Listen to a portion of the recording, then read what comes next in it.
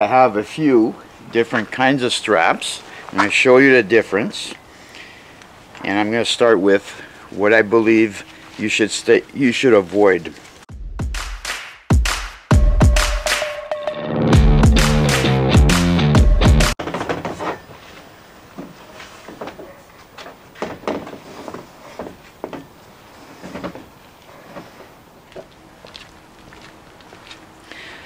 Welcome back to the channel. Today let's dive right into how to strap down a canoe to a roof rack, and I'm going to discuss a few key elements that you should consider when strapping down your canoe. Some do's and some don'ts, perhaps some things you didn't think of, and I'm going to point that out. We're going to go in detail how I strap this thing down, and hopefully that will help you secure a canoe properly and safely. So let's go right into this video.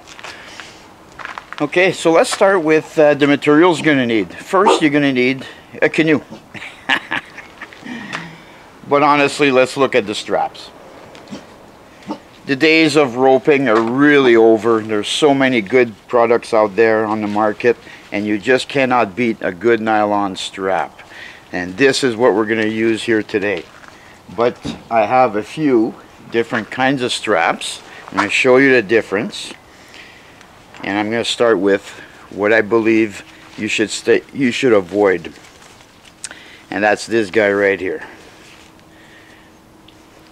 the old famous ratchet strap. These things are awesome. They're great. They will crank anything down tight. I have multiple ratchet straps. I've been using them for years, but I don't use them with my canoe. What I use is these types of straps right here. It's just a buckle that work in the sense that your strap is fed through, and you simply pull in one direction, and the tension the other way prevents it from coming out until you hit the release, and then it does come out. These will give the user extreme strength. They compound the strength. And when you crank these things down, you can exert extreme force that you're not really realizing that you are exerting, and you can damage the canoe. You can crack the gel coat on the finish of these things using these things. In addition, when they're cinched down at high speed, they have a tendency to wobble like this, very rapidly wobble like that. And you don't want that up against the hull of your boat. Again, it's obviously you're going to damage things. Avoid these things. In addition, here's another example. Great strap. I use it all the time. I've used it multiple times, but there's a key difference. This one is rubber coated. This one is not.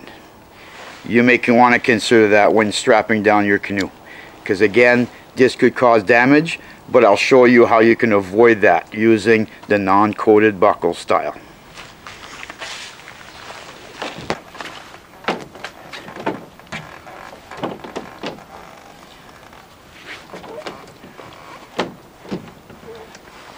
Ensuring that the strap is really flat on the hull, you'll notice that the buckle is not the part that I threw. I always avoid doing that.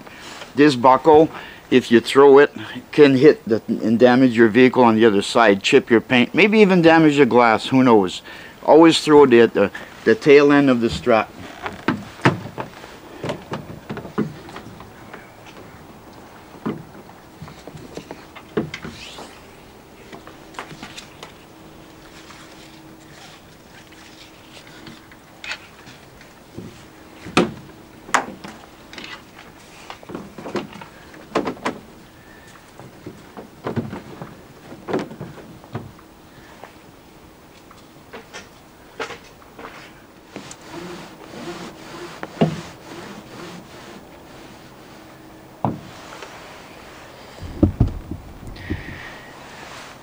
Now you'll notice that I did a little rubbing with the strap.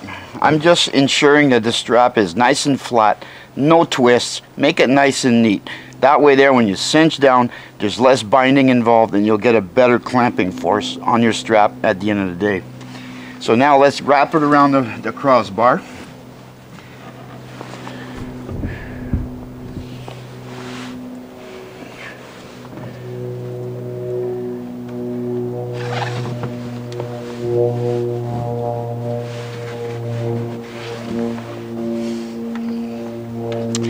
Now before I go any further, you'll notice that I am wrapping it around the crossbar and not around the lateral bar. This is where your clamping force needs to be, as close to the hull as possible. And the buckle, if you'll notice, is orientated in a way where when I cinch down tight on this strap, I'm pulling downwards versus pushing up on the strap. Again, you'll have better force and better control in this orientation.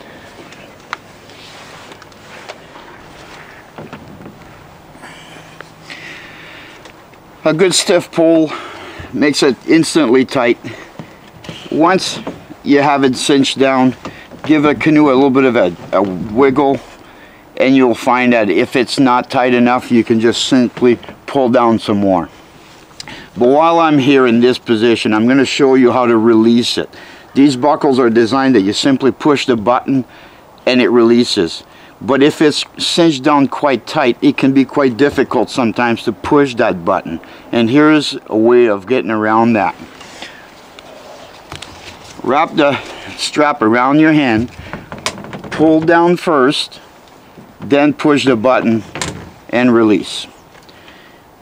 That simple.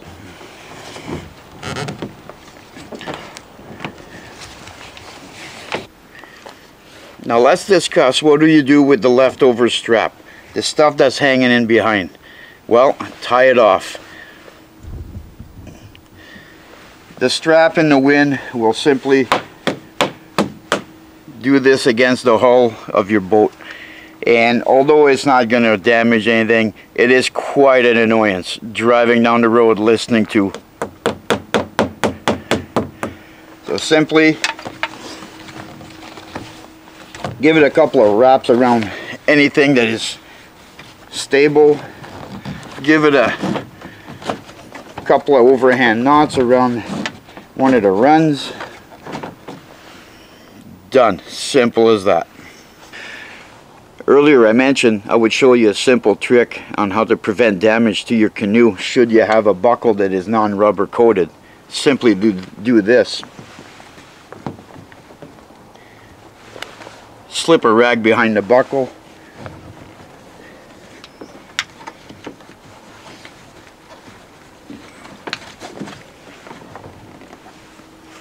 And then cinch it down.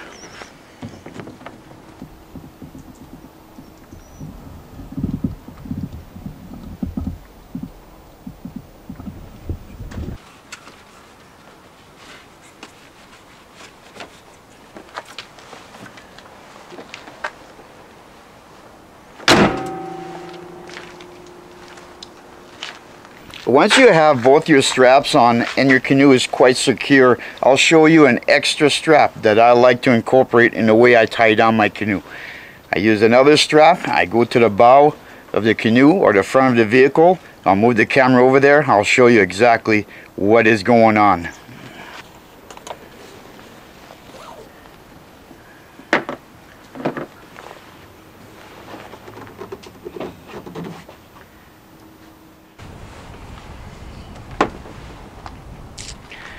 Now that I have the strap draped through the front grab handle of the canoe, you'll notice protruding from my hood is another strap. This is a strap that I sacrificed from a ratchet strap, and I've secured under the hood through some existing fasteners. Now this strap stays on here all the time. Whenever I'm not in use, I simply open the hood and flip it inside, making sure the strap is short enough that it will not get caught in any of the moving parts under the engine. This is always on the vehicle. Whenever I need it, I remove it.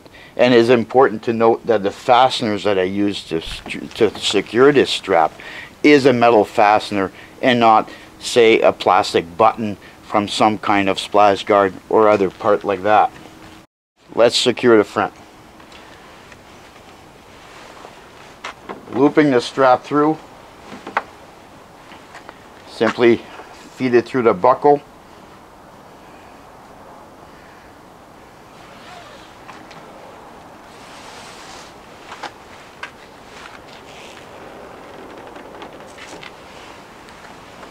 Now this strap I never tightened down, it's just taut. And this is simply a security for me. Should something happen to some of the other straps on the roof rack for whatever reason, this is a cheap insurance that the canoe will not be flipped over from the wind rushing from underneath it, throwing it out into traffic or something like that, causing an accident. Very cheap insurance. As for the leftover, just tie it off.